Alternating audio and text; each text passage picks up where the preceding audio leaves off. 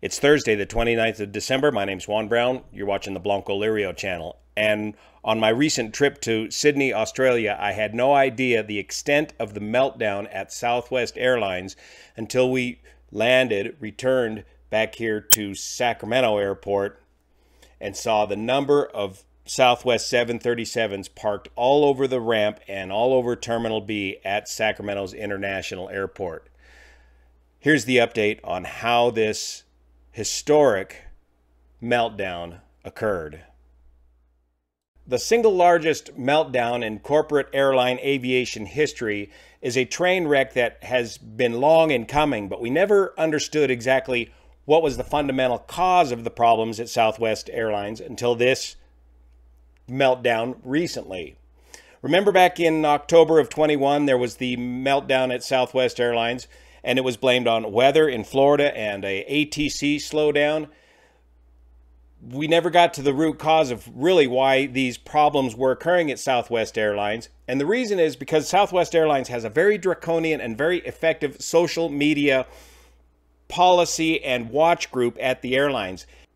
If an employee at Southwest Airlines is caught on social media making a derogatory comment about the airlines, they are terminated or threatened with termination. So as a result, we never got to the bottom of the story as to why they were having these problems. And of course, now we know it's a fundamental lack of investment in information technology that has caused this. But it was an incident at Denver's airport back on from the 21st of December through about the 24th of December that started this meltdown before the IT failed. As we all know, Southwest Airlines is a point-to-point airline system, but it does operate through other airlines' major hubs. And over here at the major hub of Denver, Colorado, as this bomb cyclone storm began to hit on or about the 21st of December, an operational emergency was declared by management there, specifically regarding the ramp agents. As the temperatures plunged and ramp agents were, of course, have to work outside with the aircraft, were having a more and more difficult time of dealing with the aircraft in these freezing temperatures. A strongly worded memo went out from management to the ramp agents declaring that there was too many people calling in sick and that they were going to have to declare an emergency, and if anybody is sick, they're going to have a letter from their doctor the day that they return to work. Everybody is going to have to work mandatory overtime, and anybody that is calling in sick that does not have a doctor's letter by the time that they show back up for work, they will be terminated. As this word got around to the ramp agents at Denver, apparently, this has not been verified, upwards of 200 ramp agents quit. And these are jobs that pay about $20 to $28 per hour, working with the aircraft out in the weather. Once that hit Denver, the aircraft began to stack up, getting parked. They couldn't get the aircraft into the gates. When you cannot get the aircraft into the gates, especially in this kind of weather, you have to start canceling flights. So that started a rolling cancellation of flights from Denver, Colorado. Soon those cancellations of flights ended up shutting down the entire Southwest operation, first at Denver, and that was followed by Dallas, St. Louis, Nashville, and Chicago's Midway Airport. The entire Southwest operation was shut down. Now, with this many aircraft being parked, this is when the IT problems began with the SkySolver software that Southwest Airlines uses. This software is circa 1990s vintage 40-year-old software that they use to schedule pilots, flight attendants, crews, and marry them up with the aircraft and form the scheduling sequence. This 1990s software is capable of handling upwards of about 300 changes.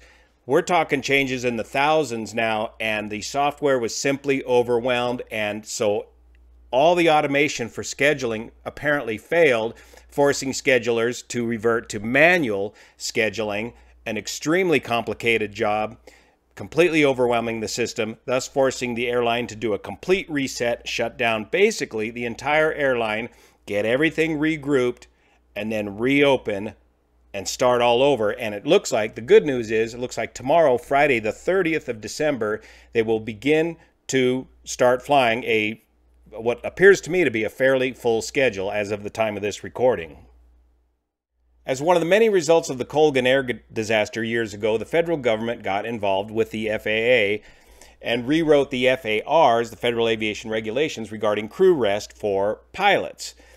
In so doing, they made it more efficient for the airlines to, in what was an effort to try to combat fatigue amongst pilots, the government actually created a system that allows the airlines to use us more efficiently. But it also greatly complicated the scheduling requirements for our flights. There are now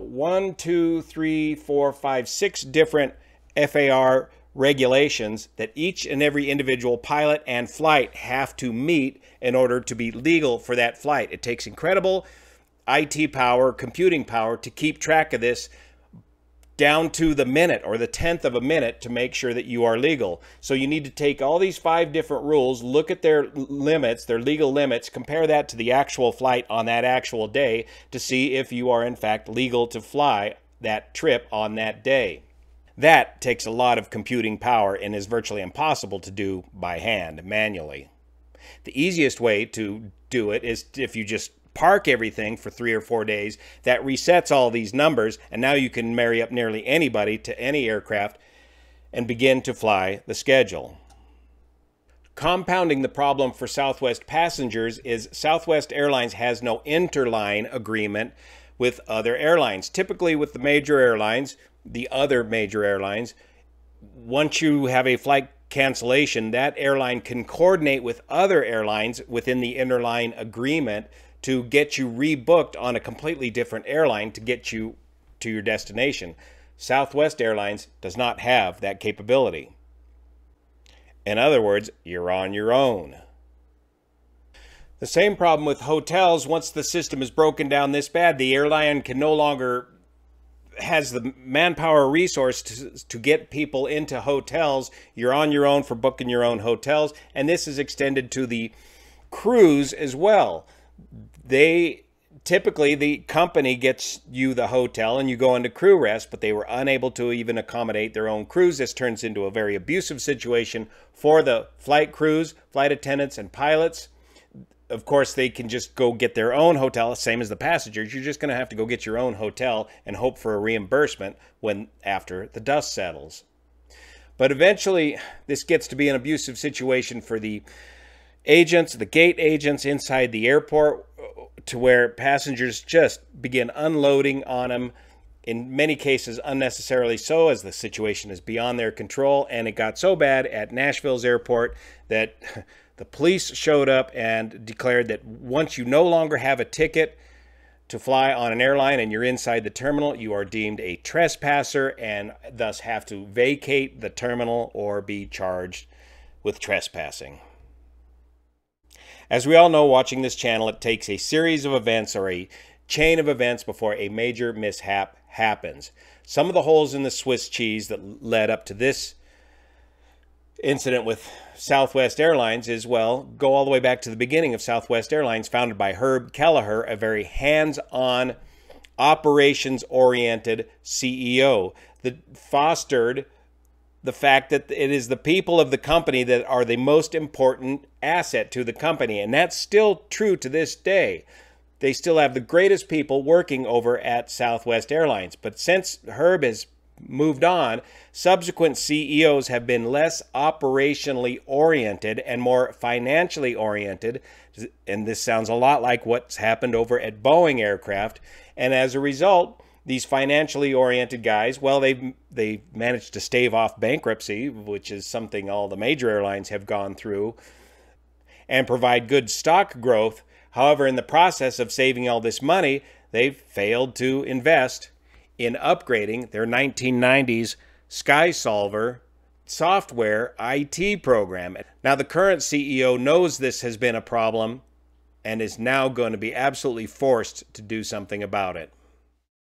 Southwest Airlines is a great company operated by great people and is a very important part of the U.S. economy. And hopefully now the bean counters up in management will make the proper investment in information technology to allow this company to operate smoothly for all of its employees and passengers and customers. Thank you so much for your support of this channel, especially the folks over on Patreon that make this content possible. See you here. Save me a seat. I gotta get back to work.